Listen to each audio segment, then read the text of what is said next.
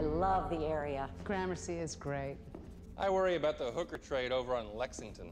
That's been pretty much cleaned up. I don't think so. Although, to be sure, I have a friend who's a detective I can ask. It's a great building. It's a Candela building, which means the 12-foot ceilings, the crown moldings, the gallery. It feels old. It is old. Told you Norman wouldn't go for it. Allie, I'm not ruling it out. It's okay. Just gonna take one last look at the master bedroom, then we'll go.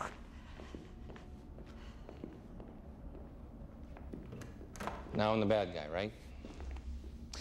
Mr. Reese, yeah, I've only just met you, so I won't presume to tell you what you should do here, but one thing I've found in my life is that vis-a-vis the person I live with, if they're not happy, I'm not happy. Well, that does go both ways. Well, when it comes to things like where you live and what the place looks like, my experience is that making a woman happy, when I've been able to do that, that's something I've never regretted. Let's go.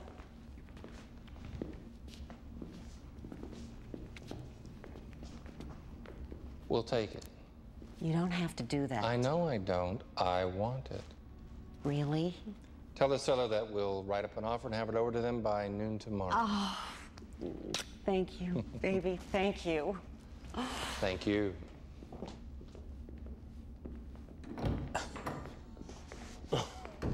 You just made yourself in the neighborhood of $17,000. Get out of here. 2.5% of the sale price, less overhead, split 50-50.